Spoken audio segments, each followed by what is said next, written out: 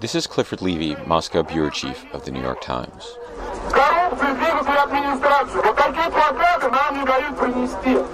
In today's Russia, people can speak out against the government. Pyotr Lopatov is editor of a local opposition newspaper.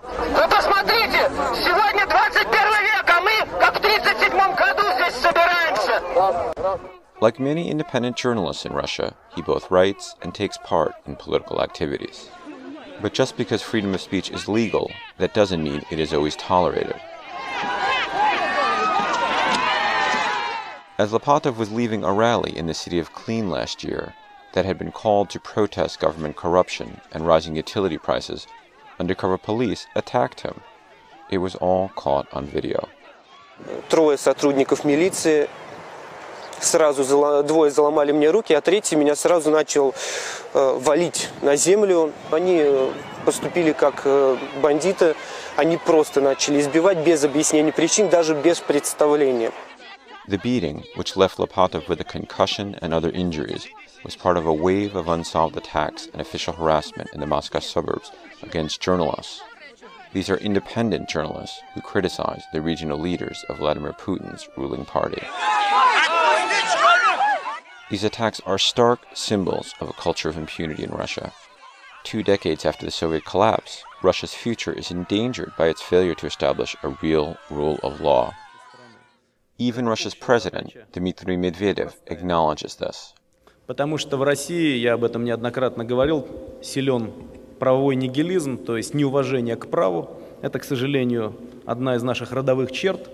But he and Putin have brought about little in the way of significant change. The arbitrary enforcement of laws continues to benefit those in power.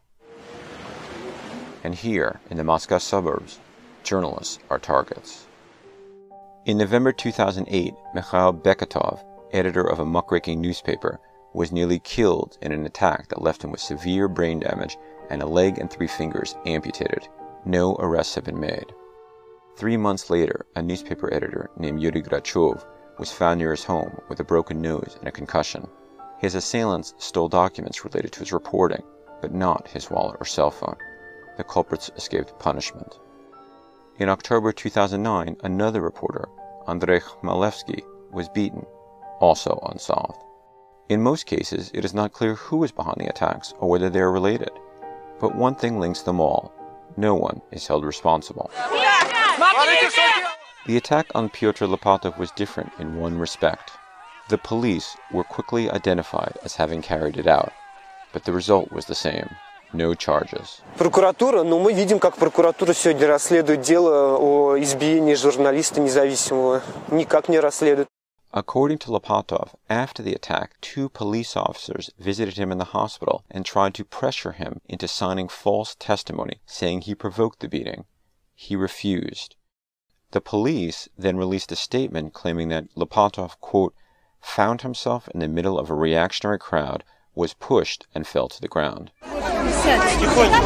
His ordeal did not end there. Prosecutors are bringing a criminal extremism case against him for publishing articles that embarrassed the local government. They raided his office, seized his computers, and now he could face jail time. Это достаточно серьезно, поскольку здесь мы столкнулись с неправильной позицией журналистов относительно обстоятельств и жизни, которые складываются в районе. Yulia Zhukova is a spokeswoman for the Prosecutor General's office that is investigating Lopatov. She denied that journalists face difficulties in the Moscow region. То у нас нет оснований говорить о какой-либо ненормальной, плохой обстановке для работы журналистов. But one day after my interview with the spokeswoman, investigators from her agency stepped up their harassment of Lopatov. They picked him up and later interrogated him about the police beating. Lopatov clandestinely recorded it.